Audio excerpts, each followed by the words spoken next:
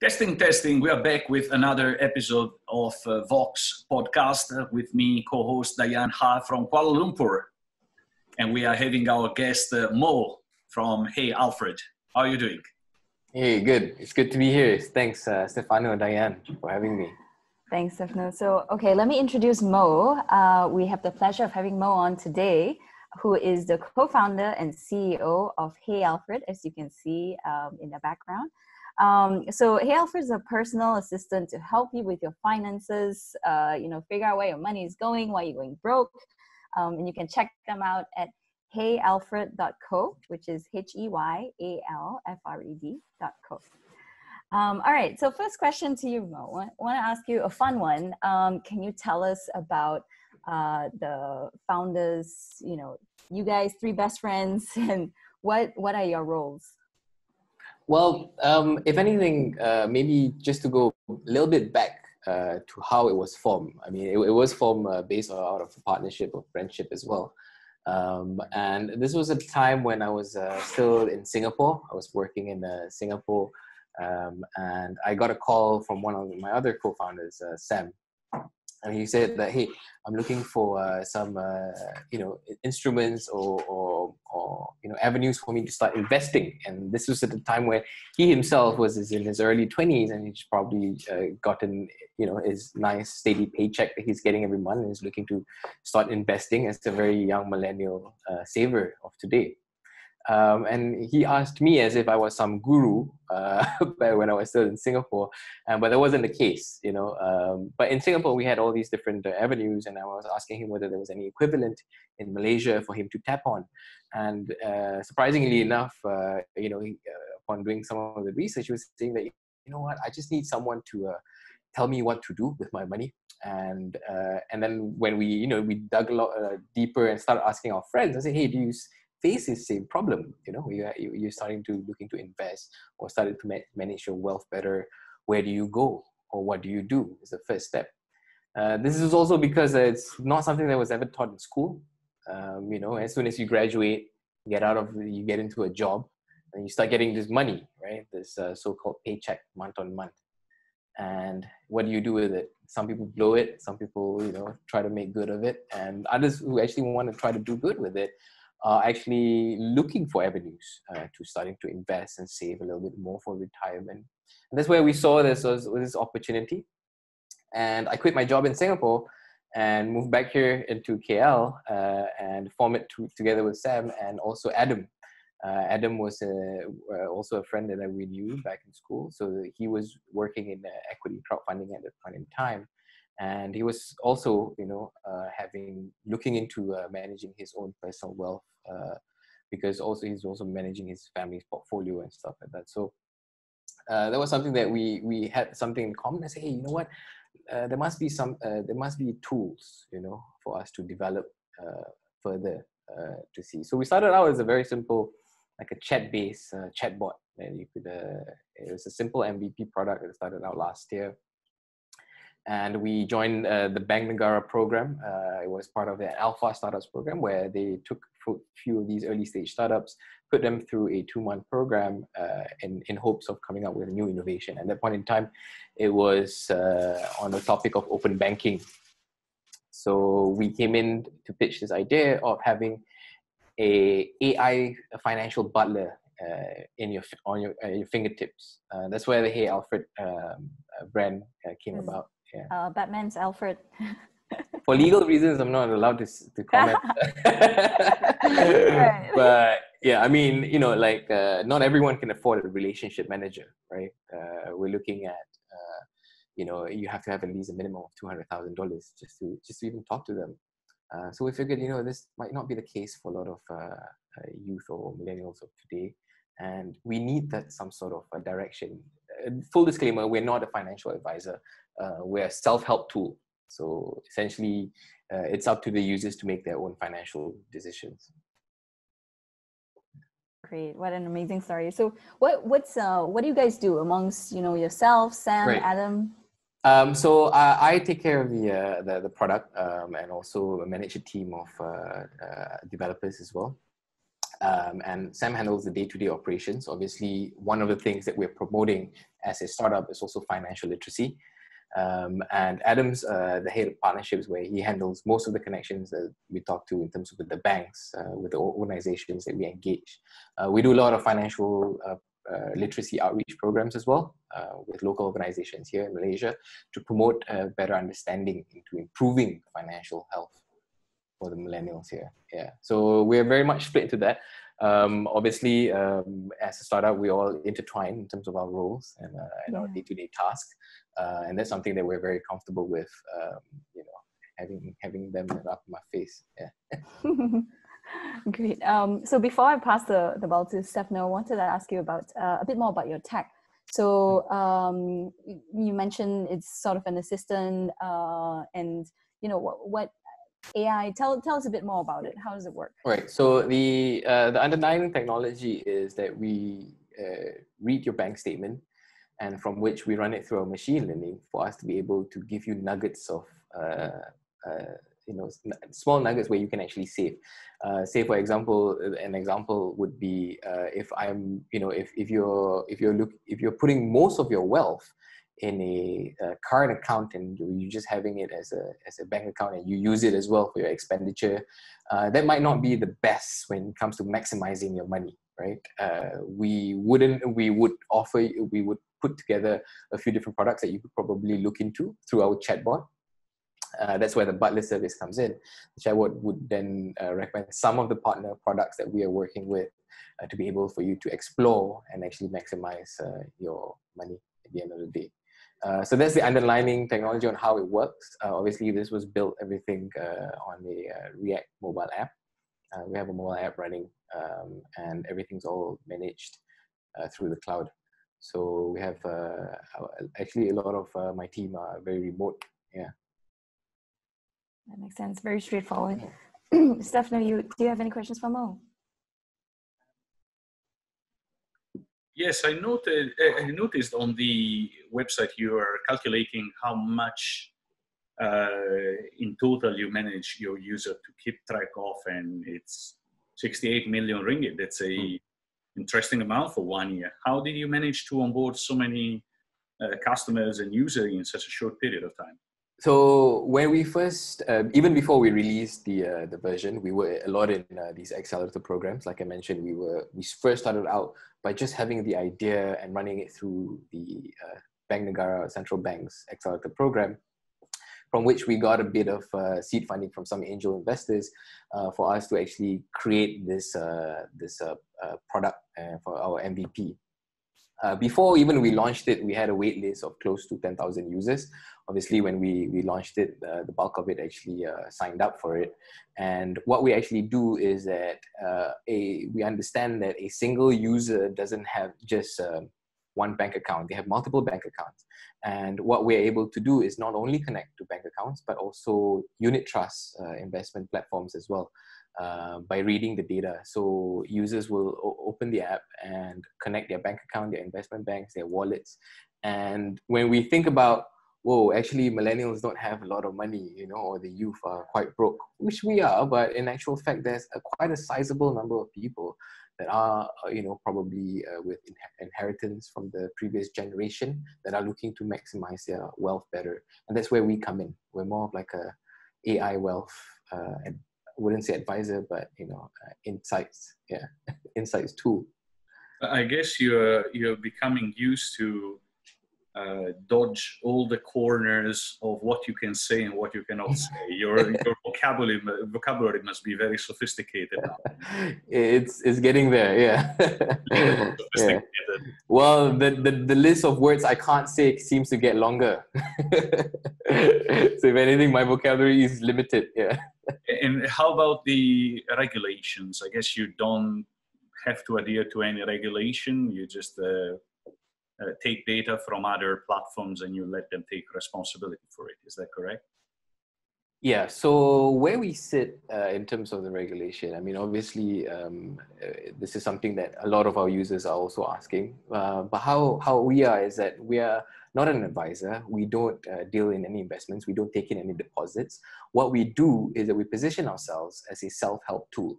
The product is completely free for now. Obviously, as a startup, our main goal for us is to gain that user traction and to build the brand recognition.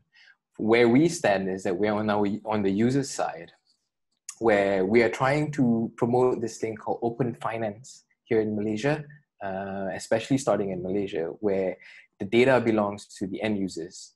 And it is, you know, in regulations like if we see in Europe and in the UK with PSD2 coming from the central banks mandating for banks to open up their APIs for end users to be able to tap on this essentially so that they could you know, extract some insights or data value from whatever that they're spending. This allowing, you know, third-party tapping onto partner APIs and fostering this whole open banking over there. So that's something that we're trying to do here in Malaysia. Obviously, it's still at the infancy stage. The regulators have been discussing it. For us, it's a matter of when they do that they come. But for now, it's as good as users, they can upload their statement using a PDF. They can add in manual transactions in the app. They can also sync to their bank accounts by giving us access to a read-only mode that we do it once a day for us to pull these transactions. So we have engaged with some of the regulators here, and yeah, I mean, it doesn't seem to be a problem as of yet, I guess. Yeah. Great. Mo, can you tell us a little bit about this ecosystem you have built? You know, who your ideal business partner is, maybe some examples of partners you currently already have, and then who your ideal, you kind of alluded to it earlier, your, you know, ideal customer, I guess millennials. Yeah, so I mean, the app is for the millennials of Malaysia. It's a free tool for them to use.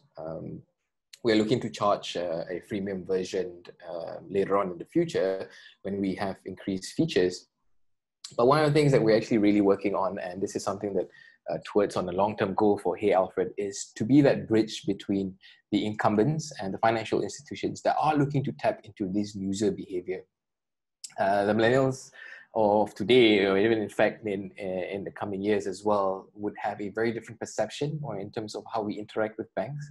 I don't think my 5-year-old nephew will ever step foot in a bank to write on a piece of paper to withdraw cash.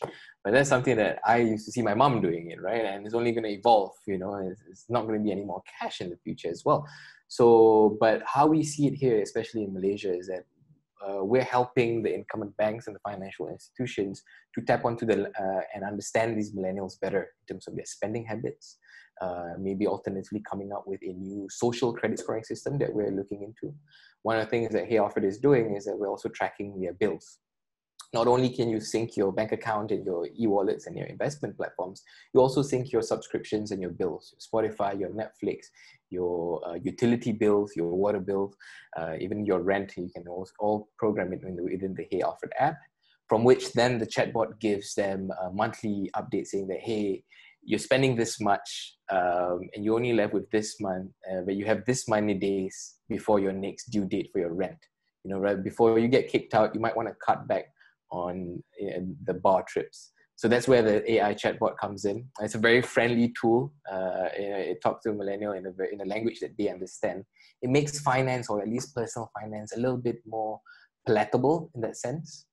And that's where we sit in terms of our ecosystem that we're building. We're helping the banks connect together with our users, the millennials, where we become the trust from the user's end to be able to, you know, come out and give them these avenues for them to explore so that they can make their final decision themselves rather than shoving down ads down their throat, you know. Yeah, makes sense. It's I love your approach of very customer centric approach.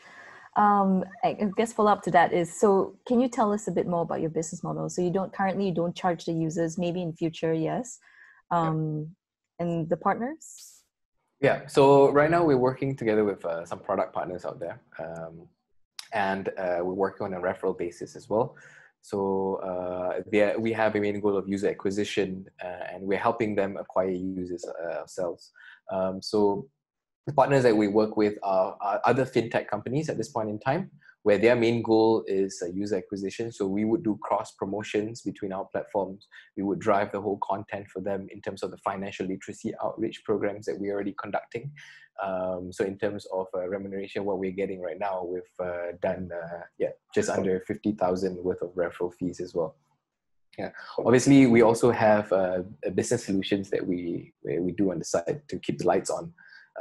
So that's something that as a startup, I think that it's quite common for us to be also dive into white labeling some of the solutions that we've built here at Hey Alfred. Actually, can you talk a bit more about that? Because I know you guys also do social media like the services, I guess, and your somebody I worked with mentioned that your social media efforts are very admirable and very, it's just very easy to understand and very catchy for a space that's like really complicated, known to be complicated. Yeah, I mean, if anything, it's a team's effort. What we do is really trying to turn the insights into fun stuff.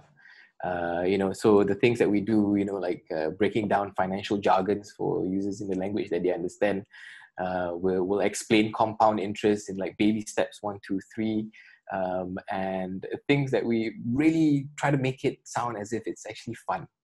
I think one of the things that I personally had a problem with was I always feared when it comes to money, especially growing up. It's more of a, do I need enough? Always in the bank account. But then over the years, I mean, also in my early 20s, when I started out getting this paycheck and start working and making some money, my relationship started to change with it. And that's something that we're trying to drive here at Hey Alfred as well. A lot of the times people think about money, or at least the millennials, and this is the insight that we get, was that I need a lot of it. But they don't understand that it's actually not so much on the end goal of how much it is, how many zeros you have in the bank account, but it's more of the process and the relationship and how you treat it. It might sound very, very up in the clouds, but it essentially is really a relationship with the numbers of zeros. It's nothing else. It's a medium of exchange, and the end goal is where you want to be, right? Whether if you want a new PlayStation 5 or whatever, and this is what we get a lot of questions like, do I use my emergency fund for a PlayStation 5, that kind of stuff. That's something that we can't advise on. But what we tell you is that if that PlayStation 5 makes you happy in the short time, and you're gonna be a pro gamer for some reason, and for suddenly that initial 5,000 ringgit investment is actually nothing. But it all depends on your happiness at the end of the day, and that's what we're trying to build here, changing the perception and changing the way we see money. And that's why I think it comes across as well through our social media. Make it very fun. We turn jargons on its heads, and yeah. Makes sense. So Flip what? The switch. Yeah. Yeah. What can businesses come to you for besides being a partner? So we do financial literacy programs as well. Like I said, in terms of for the brand awareness for our partners. We also do technical solutions that we provide. So one of the things is that we're able, we develop our own proprietary tool to be able to read data in a secure manner without infringing on security on these other partners' services. So these data crawl services are something that we're offering to some of our corporate partners on a close basis as well. Yeah. Interesting. Wow, this is the true sense of the word ecosystem. I mean, you are connecting the dots for everybody within the space. Amazing. Stefano, you have questions for Mo?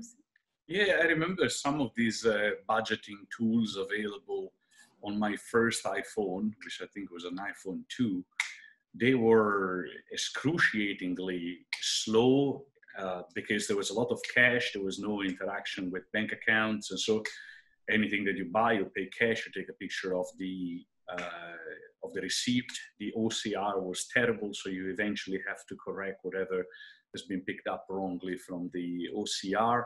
And perhaps even some of the users, they might have used it for months and they realized it was just a chore that didn't translate into saving more or being more efficient, because the moment you start skipping entries, then you've already falsified your data, which is also quite interesting in terms of analyzing why data is probably in someone's views not really the new gold, or the new oil, as they translated it, because it really depends on the quality of data. But I guess you already took that hurdle, and nowadays in 2020, the quality of the data that you can have, especially in a country like Malaysia, where you have all your wallets digitally, all your bank accounts digitally, still have quite a bit of cash requirements when you go around and buying things. But I guess your data now are extremely clean, easy to collect, easy to read, easy to understand, plus the proactive interaction with the AI and the bot makes it a totally different experience than 10 years ago. Do you relate to this type of experience of being more efficient and more effective in communicating? Yeah, that's exactly the same experience that I had as well. Most of the budgeting apps suck, and I always fall back to my Excel sheet. It's a cumbersome process, but that's when we figured the first problem is the fact that I don't want to do the manual entries. I want my data that of me already spending and deducting from my bank account automatically be synced. So that's where we develop our own proprietary technology for it.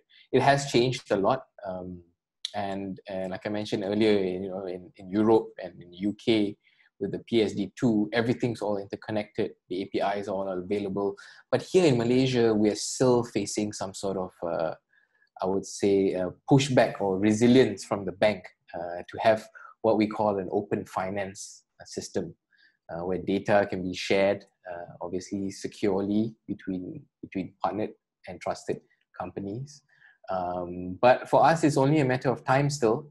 We see a very bright future for the regulators here, especially during this time, that we're in today's day and age with the whole world crisis that's happening at this point in time. It has accelerated a lot of other technological advances that was probably planned out for 10, 15 years ahead, but it had to be, pushed back, or not pushed back, but pulled forward and start to look into. So yeah, definitely, Malaysia is a very prime country as well to test a lot of things. There's a lot of good support from the regulators here. They're very engaging. They have got a very good ecosystem in terms of the investment structure that they've built here as well, with a lot of these organizations that they've set up. So it seems promising, especially for Hey Alfred. But like what you said, Stefano, the data is not the new oil anymore. How we feel that is what really you do with the data, right? So that's where the insights come in for us. And the chatbot is essentially your relationship manager. Yeah. So in a way, you are kind of a data company that filters clients for third-party financial advisors. In an elevator pitch, you could even go as such. And I see your partners, if you want to mention any of them, feel free to do so. They basically are companies that are themselves targeting the same target audience that you are targeting, and they are selling investments in a very straightforward way, reducing the friction and making the onboarding as fast as possible. That's the purpose of probably what you are doing on a daily basis. It's just expanding on the potential upsell or partners that can help you also increasing your revenues generally. And that's probably your core revenue model. Is that correct? Yeah, yes, that's pretty much what we do. We get paid. Some of them are willing to spend on customer acquisition costs, especially the banks. On credit cards, they go up to sometimes close to 1,000 ringgit, depending on the credit limits. And half the time, we're looking to reduce their customer acquisition costs by 50% sometimes, because what we already have is a holistic profile of our users, from their liabilities to their assets, and that's essentially what we're doing. Also, the fact that we're addressing this huge problem within the industry where the banks are, especially here in Malaysia, coming up with this new term for millennials. They're called the thin files. This is something that's being used in the industry where a lot of millennials have zero file or a very thin file with the bank. They're not creditable, right? Even though you pay your Netflix bill on time or you've never faltered on your Spotify subscription, you're not eligible for a credit product for the banks because we don't know how to score you. So most of the time, the traditional scoring methods have been somewhat lost, and that's where we see ourselves as a bridge. Yeah, that's a very interesting topic to me, very sensitive. I also operated for a period in the financial literacy and in the financial inclusion space in a different geography, but similar challenges, the fact that there is an outdated credit scoring system, or rather than outdated, it is not inclusive, it's exclusive, and takes in account things that are easy to go around. For instance, you have 10 credit cards with a $1 spending, and you pay 10 of them on time, and the other one you have a $10,000 debt, and then they kind of balance back. So there are loopholes even in what is probably not exactly in these terms, but there are loopholes in the system that can be discovered. But I also imagine you have a kind of a ethical line that you cannot cross on what type of partners you onboard, because the purpose, as you say, is to be not to be financial advisor, but there is a thin line where you have to push product to your customers in order to pay your bills, basically, and therefore, as much as a bank, if you go in one department, they will tell you spend. If you go to the credit card department, they tell you spend. If you go in another department, they tell you save, don't spend. They have conflicting messages as well. You probably have conflicting, I don't want to use the word interest, but for lack of better words, conflicting interest in who do you onboard. Is a partner that is pushing a product that really help your millennial target audience client, or is a product that probably is not really in line with what you want to advertise? Do you find yourself having this type of dilemma sometimes? Yeah, so that's obviously it goes back to our point on where we sit. So we are at first a mobile app for the users.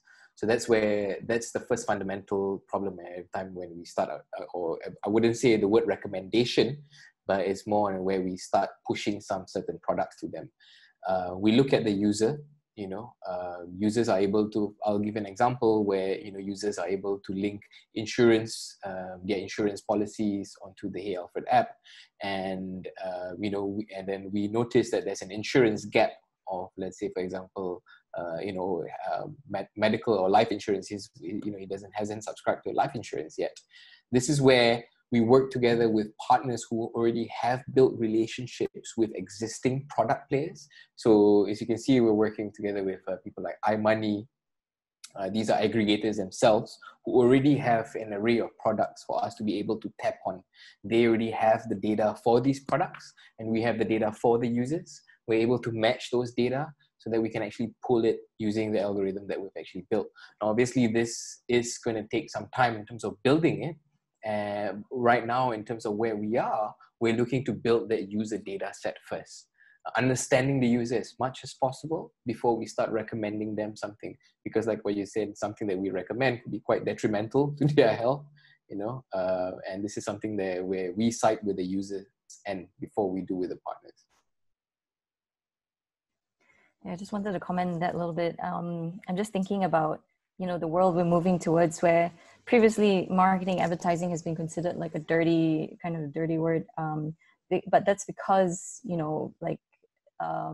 products have been advertised to the mass without actually, being specific to a certain user or solving a user's problems. And so really love how you guys are operating, where you're putting your customer in the center of everything you do, and you're making sure that products that you are putting in front of them are products that actually, will improve their lives. Okay, so separately wanted to ask you about your traction. So you guys started last year, and so recently now, what are you looking at in terms of number of users or partners, whatever metric you use to measure your growth? Yeah, so right now we're looking at a monthly active user of 2,500. This has been on the rise. This was the last figure that we had in September. We've been doing close to about 30% month on month. Obviously, we've only gotten a small angel investment at the start. It was a family, friends, and fools round that we raised to get us going and get the product out. But we're looking to raise $250,000 US for us to be able to gain. This way, we're going to start user acquisition. We're looking to get 50,000 at the end of next year, in fact, or even possibly grow into that. Reason also being is because the connectivity with the banks, so that's something that we're working with. So we're also heavily engaging with some of the local banks here for us to be able to work on these APIs at this point in time to build that API portal for these banks for them to start allowing third-party providers like us to tap onto securely as well. So in terms of the matrix that we're looking in terms of targeting right now is the bank partners that we're engaging with, and also the number of users that we're, or the community members for Hey Alfred to be able to use Hey Alfred as a budgeting tool and better themselves in their financial health. So those are the two things that we're looking at this point in time. And we're fundraising for us to be able to grow our user base. That makes sense. Who would you consider as your competitor? I think there's a lot of budgeting tools out there as well. But there hasn't been one that is quite Malaysian-centric yet. We're starting out very localized. Reason being, we pride ourselves as also as an AI chat. And this is for us to be able to understand the local language, which is not Malay or English. Actually, in Malaysia is Manglish. Manglish, yeah. And they have very weird, and they have another segment called the WeChat language, where they use codes to interact with, and these are the millennials of Malaysia. Is this like emojis, you're saying? It's not so much of emojis. It's like XDE, CMNE, those kind of things. Those are actually real words. Yeah. What is XDE? Tak ada. Tak ada. Oh. Yeah. Okay, got it. XDE. So, this is a whole new language. But it's actually a quite substantial language when you talk to millennials. And that's something that we found through the machine learning that runs through. So we also feed. Yeah. So this is a whole complicated thing now. I mean, if you're going to chat with, a bot, okay. Exactly. So if you're going to be chatting, you're going to be understanding that language. So what we do, we feed Twitter APIs to our program for us to be able to pull these new languages. Yeah. To understand, and then we have one guy in the back to try to yes, no, correct. Yeah. to rectify. Yeah, most of the time it's me. So, yeah. But yeah, that's how it's done initially. Obviously, the big goal for us is to develop it and improve on it. Yeah, makes sense. Okay, so and I can imagine you have probably a small-ish team, having just started out last year, and also Fintech trying to be lean. Can you tell us about your current team size and structure? Yeah, so we're a team of 5. There's 3 co-founders, and we also have a community engagement. So that's where we do a lot of our outreach program. So Cal handles a lot on the community side as well. And then I also have a developer here in Malaysia, Faris. So he's the newest addition to the team as well. So we're also taking young talents to come on board to see how they can, or some of the new features that they want to see. So Faris is the youngest one. I think he's like 21, 22. But it is, after all, the right target audience for us to be targeting. So we get Faris also handles some of the tech stuff that we do here. Yeah, and then I also have another CTO. He's actually based in Japan. Min is actually based in Japan. So he's the one that's managing the day-to-day sprints and stuff like that in terms of the tech development. Wow, team of 5, 2,500 monthly active users. And I want to stress on that with the audience, not just users who have downloaded before, but people who are actively using the app, on a daily, monthly basis. Yeah. So what we get users to do actually is the machine learning helps understand the string language of your bank statement. Sometimes, you come out with like, what is this? What did I spend on, right? You ask yourself. So we understand that, and we actually categorize them onto the Hey Alfred app. So in the Hey Alfred app, you'll see it as a category, whether it's a grocery shopping, that's where the machine learning comes in. But what we get users to do on a weekly basis is to help us identify the merchants. So we're getting them to log in and changing the logo from just a blank emoji into identifying what that merchant is that they actually just spent on, right? Yeah. So that's something that they do weekly, and then they can also win cash prizes if they do. We have a 500 ringgit weekly pot that we give out, to users with the highest transaction rate. Yeah. So all that is run through our social media game. Yeah. Oh, okay. Yeah, of course, you're using gamification to keep people engaged and looking at their finances, because it's not enough. One thing I've learned in life in terms of like selling, or to have a good product is not enough. Like if you have a good product that solves a real problem, that's not enough to get people to use it. You gotta gamify things, or just be able to win some cash prizes or whatnot.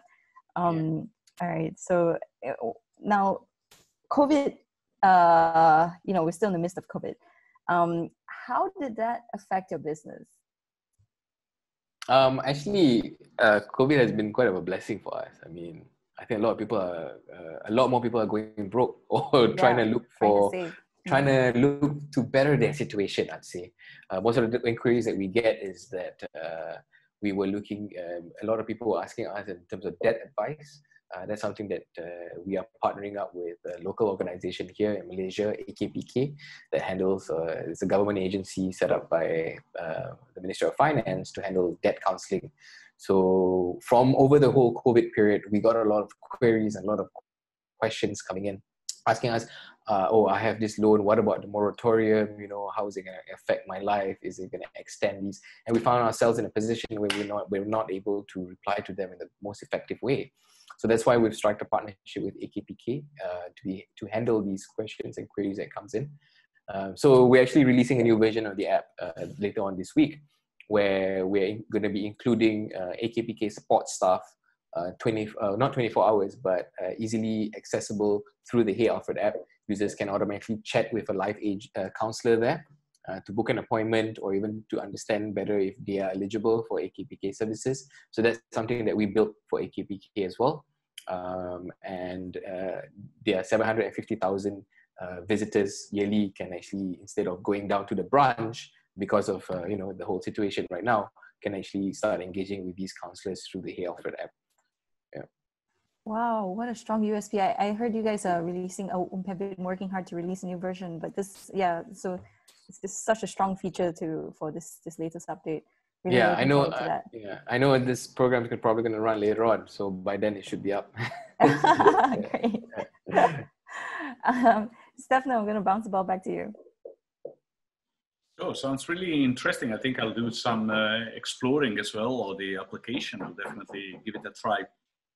I don't have any other question. Actually, we're taking quite a bit of your time, but if you want to ask a few more questions. Sorry, I have one last question. Yes, one last question before we pass it to Mo for last words. So Mo, I want to ask, what is your plan for the future? Yeah, so our plan has always, from the start, has always been making an impact in the everyday life of a millennial, right? In terms of their finances, at least. So that's where the mobile application tool comes in. For the users, we're offering a free tool for them to start tracking. I think that's the first step, is to start taking control of their finances. Knowing what's coming in, knowing what's going out is probably the most fundamental thing. And that's something that we want to try to impart as well. There are a lot of steps. I mean, a lot of these financial gurus can tell you how to make money and all do drop shipping. But what we really want to do is, it's not about so much of the goal. And we want to try to better understand and make you build a better relationship when it comes to your own money. Everyone has a different, digit in their bank account. But then again, it's the relationship of it that we need to build and foster. But of course, in any relationship, there's always love and hate. But more often than not, we want to try to make you love your money, even though there's none. you know. I really like this part of your approach. There is not just tech for the sake of tech, but you also have a bigger vision, and that one is really something that makes this project very interesting. Thank you for sharing. Yeah, thanks for having me as well. Yeah. Is there any last message that you want to deliver to investors or partners or anyone that could be in our audience? Well, I mean, you know, if anything, thank you, Stefano and Diane, for having me on VOX. And do check us out at HeyAlfred.co. And if you'd like to speak on how you can make an impact on the everyday millennial Malaysian, let me know. Yeah. What's the best way to get in contact with you? Yeah, you can drop me an email at mo@heyalfred.co. That's probably the best. I'm on that 24/7. Yeah. All right. Thank you, Mo, for your time. I love this whole concept of, like changing your relationship with money, as I do feel it's been changing, throughout, my 30 plus years of life. Thank you for sharing with us today. Thank you. Thank you for having me. Thank you very much.